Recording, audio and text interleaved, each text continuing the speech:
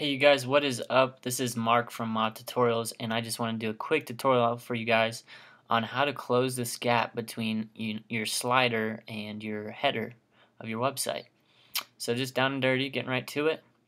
You're going to want to go to the dashboard of your WordPress website.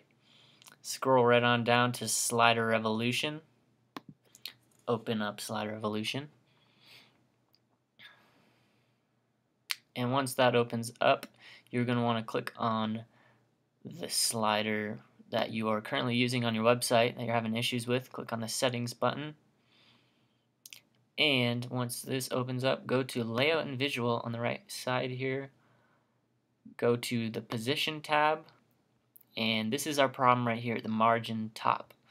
As you can see, it's already at 0 pixels, so you may be thinking, well, I can't go down, but the thing is you can actually go down, so you can do negative pixels. So for mine, I found out it was 30 pixels to close the gap, but for your website it might be different, so you just have to tinker around with that. Start with intervals of 5, and then once you get closer to closing the gap, go by intervals of 1, and then you can get it perfect.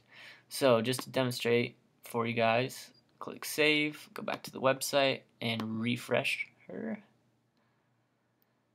And as you can see, sure enough, the gap is closed. So it worked very well. I hope this works for you guys, and I hope your website looks great after you fix it.